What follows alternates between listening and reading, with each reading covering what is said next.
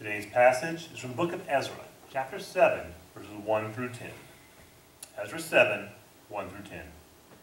After these things, during the reign of Artaxerxes, king of Persia, Ezra, son of Sierra, the son of Azariah, the son of Hilkiah, the son of Shallum, the son of Zadok, the son of Atum, the son of Amara, the son of Azara, the son of Meroth, the son of Zerahai, the son of Uzi, the son of Bukai, the son of Abishu, the son of Phinehas, the son of Elazar, the son of Aaron, the chief priest. This Aaron came up from Babylon. He was a teacher well versed in the law of Moses, which the Lord, the God of Israel, had given. The king had granted him everything he had asked for. For the hand of the Lord his God was on him.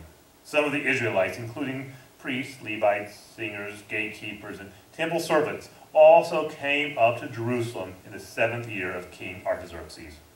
Ezra arrived in Jerusalem in the 5th month of the 7th day of the year of the king. He had begun his journey from Babylon on the 1st day of the 1st month, and he arrived in Jerusalem on the 1st day of the 5th month, for the gracious hand of God was on him. For Ezra had devoted himself to the study and observance of the law of the Lord, and the teaching and decrees and the laws of Israel.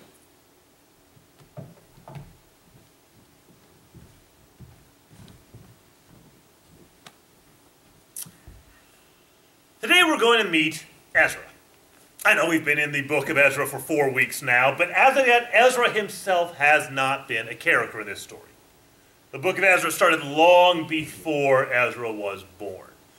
The book of Ezra began back in 534 BC when King Cyrus of Persia made a decree that the Israelites could return to their homeland. As we pick up the story today, 94 years have passed since those first settlers have returned to Jerusalem and started to work on the temple. And today we finally meet Ezra. Ezra will return to Jerusalem to work on the temple. Now, as Ezra introduces himself, he starts by talking about himself in the third person, saying Ezra arrived in Jerusalem on this year and this month. By the next chapter, he'll start talking about himself in the first person, saying, I did this or that. And in this introduction, we're told a few things about Ezra. And the first thing I'll mention that we learn about Ezra is his job. The NIV says that he was a teacher. And I understand why the NIV translates it that way, but probably not the best word here. It'd be more accurate to say that Ezra was a scribe. What do you think about when you hear the word scribe? Okay. The definition is a person who makes copies of documents. I mean, that seems accurate. When I think of the word scribe, I think of a copyist. It was the ancient world's version of a guy who works at Kinko's. Nothing against that. I mean, I have had much worse jobs than working at Kinko's. But I don't tend to think of the guy who works at Kinko's as a mover and shaker. And they're not changing the world with online printing and crisp color copies. Again, nothing wrong with working at Kinko's, but that's not the seat of power. And for a long time, that's what a scribe was. In Israel, a scribe was a guy who made copies of things. He wrote things down. Scribes tended to be more educated than most people, but they didn't have to be. Many scribes couldn't read or write. You don't need to be able to read words in order to copy them. So a scribe was basically just a copyist. Ezra changed that. The time of Ezra on, scribes would become much more important, on through the days of Jesus. You may have noticed this in the New Testament. The scribes were seen as really important people. They were some of Jesus' biggest opponents. Throughout the New Testament, Jesus was challenged by the Pharisees, the religious leaders. He was challenged by the Sadducees, the political leaders. And he was challenged by the scribes, and the teachers of the law. How this happened? How could a scribe, a guy who writes things down, become so important that he was seen as fit to challenge Jesus? Well, it was Ezra. He created this change. Ezra changed what it meant to be a scribe for centuries to come. So today I want to start to look at Ezra. Talk about the kind of person who could bring this kind of change. Because Ezra changed what it meant to be a scribe, partly by what he did, but it started with who he was. So today's passage is this introduction to Ezra. We're going to learn 4 things about Ezra. I want to look at these 4 characteristics of Ezra and how he could bring about this big change. Now, the passage in Ezra begins with a list of names. I hate the list of names. I really do. They come up a lot in the Old Testament, and it just hurts. I saw me up there a few moments ago reading through that list of names. And I practice those. I do. Beforehand, I go through it. I try to figure out how you say all those names. And I still feel like I just stumble through them. And yet the first 5 verses are nothing but a list of names. I'm not going to go through them all again. It's just too painful. But I'll say that Ezra began with his own name and then his father, Sariah. And then there are 17 generations listed in those 5 verses. But what really matters is the last one.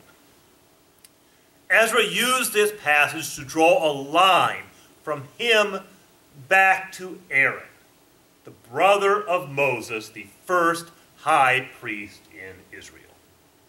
That's the point of that list of names. Ezra was trying to establish that he was a Levite, that he was part of the priestly family, that he was born a priest in the line of the high priests. I like living in the age of the New Covenant. I do, for a lot of reasons. The name of Jesus has been revealed to us. The salvation by faith and not by works has been fully explained. The Holy Spirit lives within us to empower us and guide us. One of the reasons I like living in the age of the New Covenant is a doctrine we call the priesthood of all believers. Over in the book of 1 Peter, Peter wrote, "You also, like living stones, are being built into a spiritual house and a royal priesthood."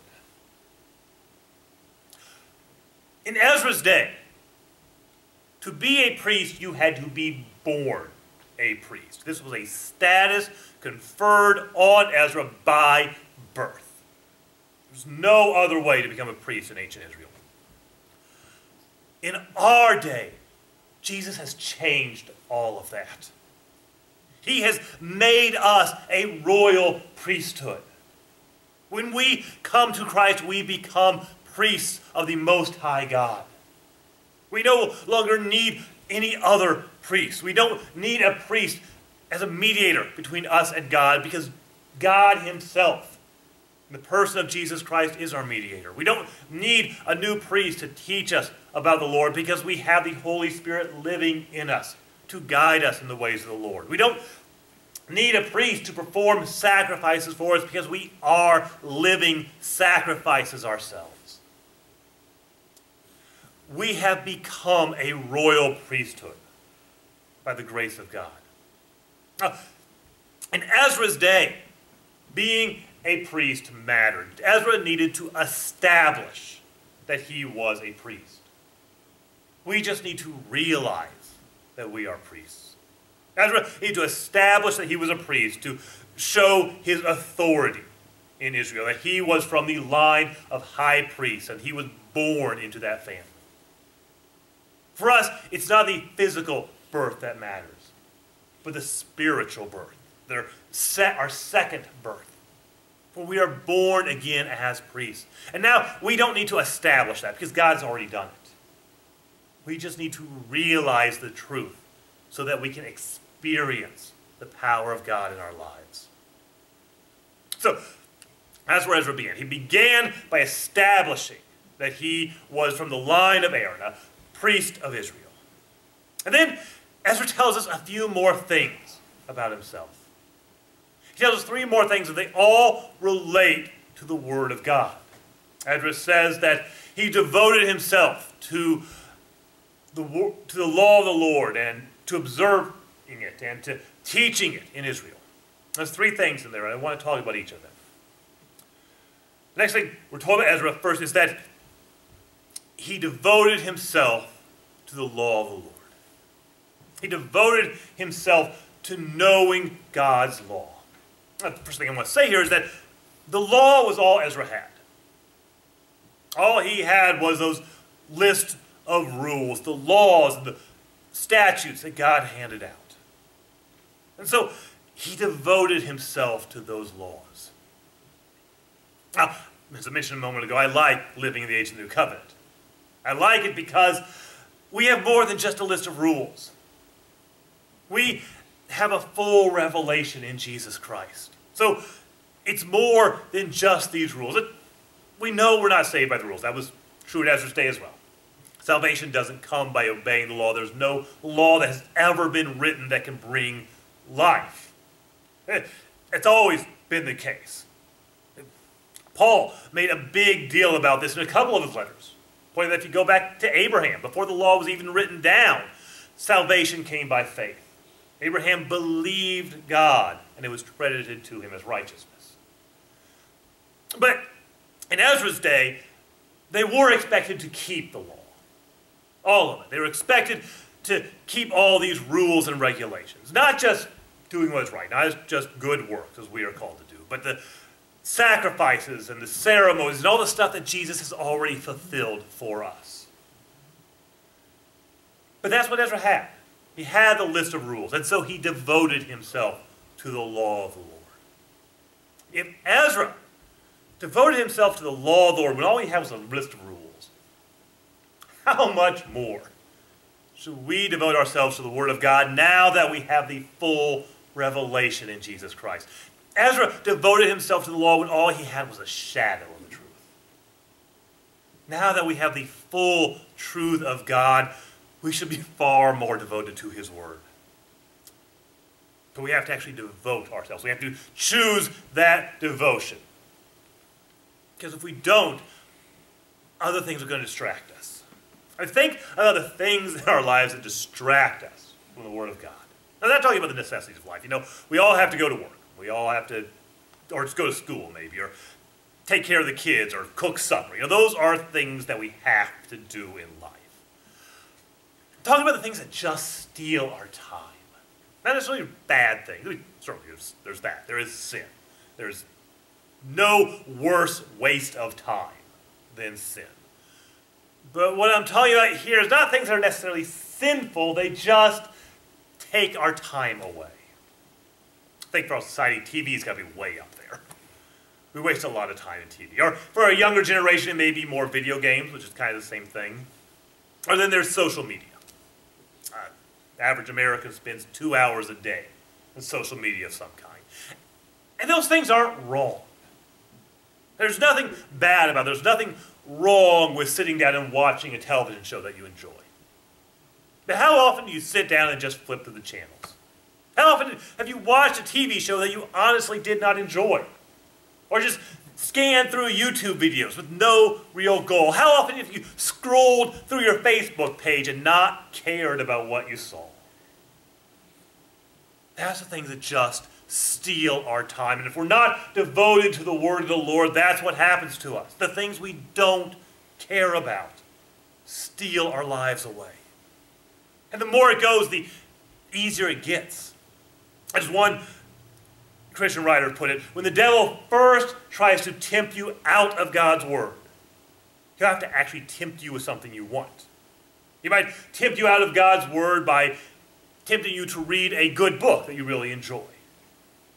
But once he's got you out of God's Word, it becomes a lot easier. He doesn't need to tempt you with a good book.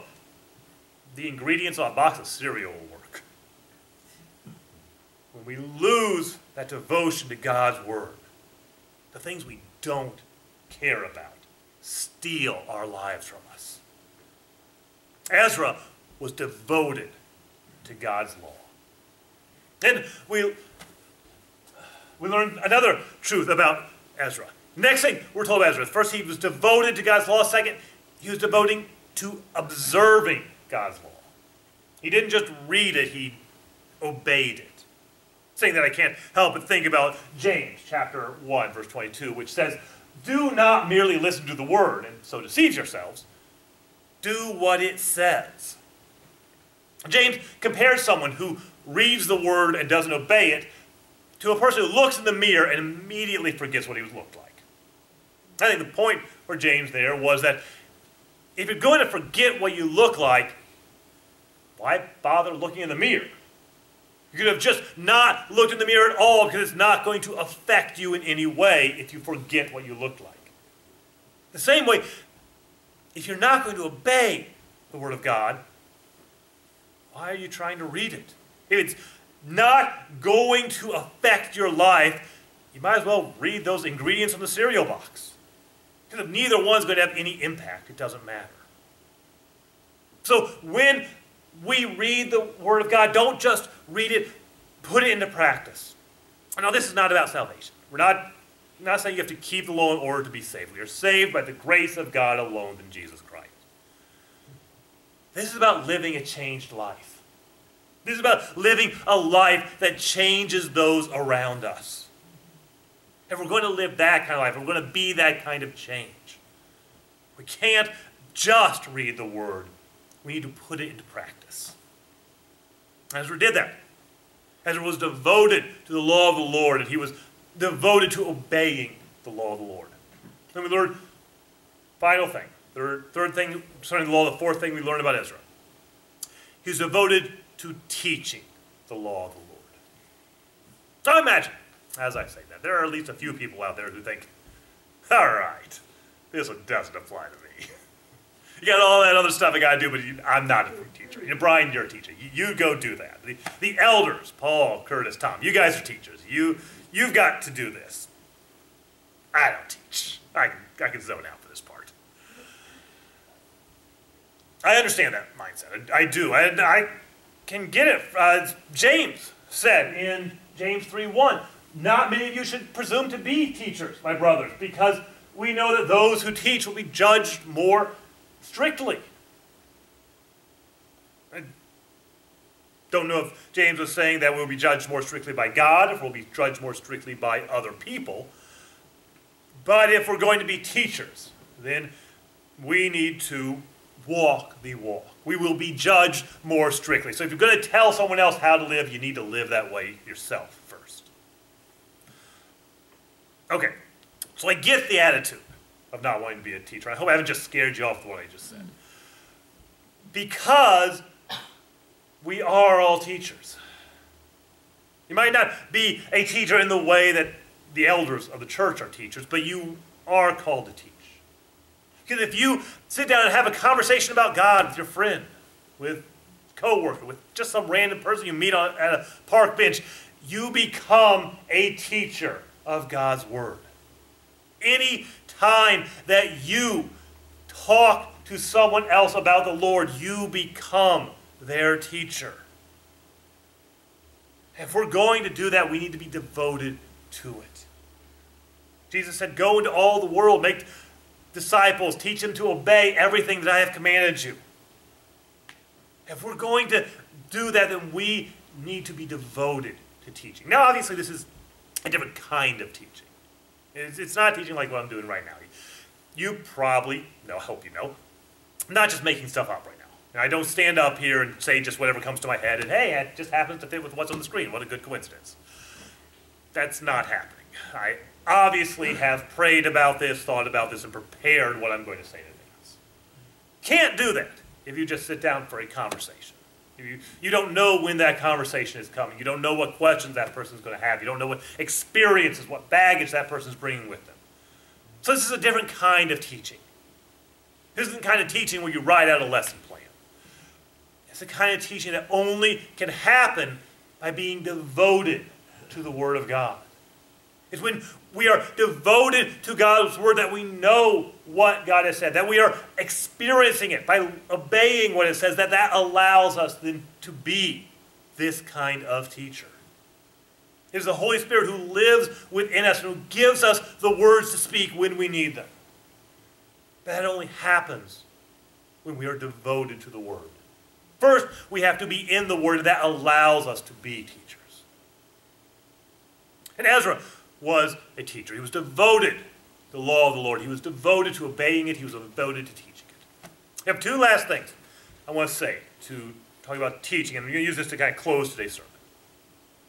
One is that if you are a parent, you are a teacher. Your kids are learning from you. If you're a grandparent, then you are a teacher.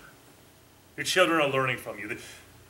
The number one indicator if a child will have faith later in life, across the board, if we're talking about personal faith, church attendance, charity, whatever it is, number one indicator is the faith of their parents. What their parents do is what the children will grow up to do. Proverbs says, if you train a child what is right, and when he is older, he will not depart from it. Your children are learning from you. They learn what is important by seeing what you do. They learn what is not important by seeing what you do not do. It's not from what you say, it's from watching what you do. And you will be judged more strictly because you're going to be judged by your kids, that they are going to imitate everything you do. So we are called to be teachers. If you are a parent or a grandparent, you are a teacher. Last thing I'll say, close this sermon. It's talking about a kind of teaching I've talked about several times over the last couple of years. I want to bring it up again. It's the idea of choosing one. Choose one person you know who does not know the Lord, whom you care about, you desire to see them come to faith. And pray for that person every day. Some days pray in depth, bringing their name before the Lord. Some days just mention them. Just mention their name to God. But every day, bring them before God. And if you make that commitment, then you are committing to be their teacher. You're committing to be there to answer questions when they have them. You're committing to be there to explain the reason for the hope that you have. You are committing to know the Word enough that you can be their teacher. If you care about this person, if you desire this person to come to the Lord, then that requires a commitment to be their teacher. You're probably not going to change the world through this. You're not going to redefine a profession for generations to come, the way that Ezra did. But you might change a life. You might change the world for one person. Change them from a world of meaninglessness to a world of hope. Change them from being lost to being found. To do that, we need to be devoted to God's Word. We need to be devoted to knowing God's Word, to obeying it, and to teaching it. And when we do that, then God changes us. A moment we're going to stand for invitation. And as we stand to sing, if you need that devotion, you look at your life and saying, man, I'm defined by anything but devotion. I've been letting these distractions steal it from me. And you want to see a change. If you desire to make your first commitment to Christ, if you desire to make a new commitment to Christ, you have that opportunity. This week, talk to myself, talk to one of the elders, or even right now, if you need to make that commitment, you have the chance. As you'll stand with me for our invitation hymn, which is Pass Me Not, and we will sing just the first verse.